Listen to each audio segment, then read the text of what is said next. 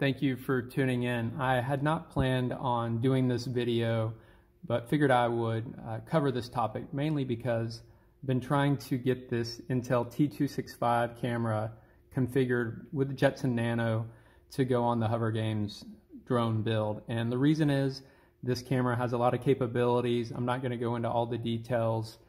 You can look it up online, but it essentially allows us to do accurate indoor positioning.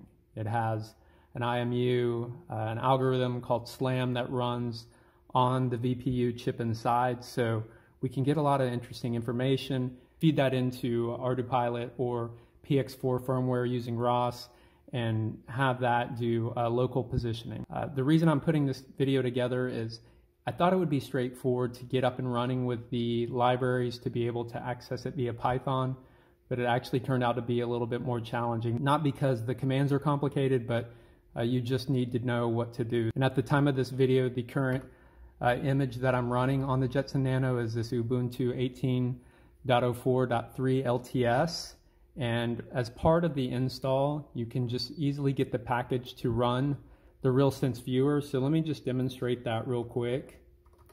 So we'll run realsense-viewer, and that will fire up a nice interface. We can enable the tracking module. See, we have our fisheye, and I'll pull that off the mount. You can see accelerometer, our pose, the pose estimation down here. That's going to be really important as we connect this to the actual aircraft. But what's even more important is that I'd like to just become more familiar with the hardware and do some experimentation, ultimately in Python. So let me just do a quick demonstration of that.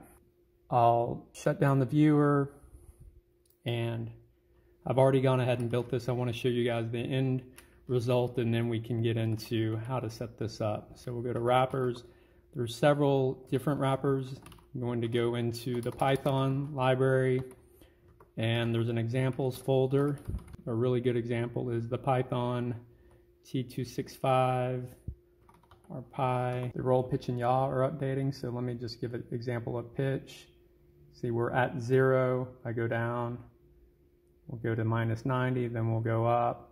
Yaw is updating. So really cool capabilities of being able to tie this into any sort of robotics application. Let's dive into the SDK installation, which will then allow us to tap into the Python wrappers. Now, this is a README that is part of the RealSense library on GitHub, and specifically for Jetson Nano, but I will mention that this didn't work exactly for me. It sent me down a couple different paths, and that's why I'm doing this video, is to cover the differences. So the first thing I'll do is I have a VNC session with the Jetson Nano. I have re-imaged it from scratch based on what I showed previously.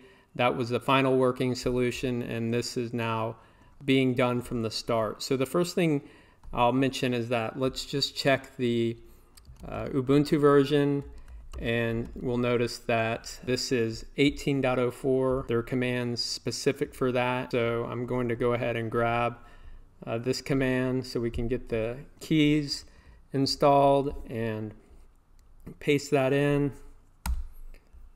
Those keys have been installed. Now we're going to go down to specifically the Ubuntu 18 command, and we're going to add this repository. That has completed successfully. Let's go ahead and install the RealSense 2 utils. I'll paste it in here. At this point, we have access to the realsense-viewer, which is pretty cool. I've just plugged in the T265 camera to the Nano, and we'll go ahead and run this. It's probably going to be pretty compact, but I'll turn this on, and that's a 3D view that shows sort of a 3D perspective and orientation of the tracking camera. Here are the left and right cameras. That all works well. Now with the utils installed, that's what gives us access to the viewer. We're not going to worry about dev right now. What we'll do is we'll go back to the main repository, and underneath wrappers, there's many wrappers for different languages, and the one we're concerned about here is Python. There are instructions that explain how to do this. Now, this is where I ran into problems. This pip install realsense-2 did not work for me, so we're going to build from source, and we'll go ahead and do the apt update and upgrade. Those are just common things you do to make sure your system has the latest packages. Now that the update is complete, let's clear the screen, and what we want to do is, it says here we want to install Python and Python dev. Now the good news is, with the image that comes with the Jetson Nano, we have both Python and we have Python 3. Now what I ran into previously was that I did not have success with Python 3, so we're going to work with Python 2. And to be able to do the build from source, we obviously need to clone the repository so that we can bring this down to the Jetson Nano. So I'll go ahead and let that happen. We're going to go into the realsense directory. We'll make a directory called build. I'll go into this, and if we look at the build configuration, I'll show you what worked for me. The key is to be able to specify the Python 2 executable. So we'll do which Python that's in this usr bin Python directory, and we're going to run cmake. We're going to enable the Python bindings, and we'll do the Python executable. If you do not specify this parameter, which is how I started, it ends up building for Python 3. I just couldn't get that to work. I'll revisit that, but I do know that this command works. I'll just put a time in front of it so that we can watch and see how long this will take. That took about 19 seconds. Now we'll begin the build process. So I'll do a time again.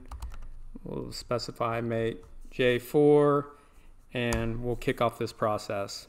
The compilation is complete. Took nearly 20 minutes, so just beware, that'll take a little bit of time. We're going to install the build files, so I'll just do a sudo make install. The files are installed. You can actually see them in usr local lib. We have the realsense, which is what we're definitely interested in so that we can do Python programming. So there are two options here. One thing you could do is, as the documentation suggests, you could copy these shared object files into the same directory as your script, but I prefer to add it to the Python path. That just means it's going to be available. So for example, if we go into the Python example directory, and there's an examples folder. So for example, if I tried to run one of the example scripts, let's just do the T265 example.py, it's going to tell us that the realsense-2 include is not available. So there's no module, and that's where we could either copy the files over or add them to our path. I'm just going to add them to my Python path. So that's done. Let's run that script again. The T265 is plugged into Nano, and what we should see is now we have 50 frames that have come through with position, velocity, and acceleration. That is this script here, this T265 example.py. Looks pretty straightforward if you're a Python developer. We just basically call get pose frame, and then are able to get the pose data and print that information out. So I'm just getting started with this, but it was really a struggle to get up and running to where I could do Python development. I'm excited about what lies ahead and wanted to share the process. Hope this was helpful. I'll share more in the upcoming videos with integration with the NXP Hover Games drone. If you guys have any questions, please post them below, and until next time, thanks for watching.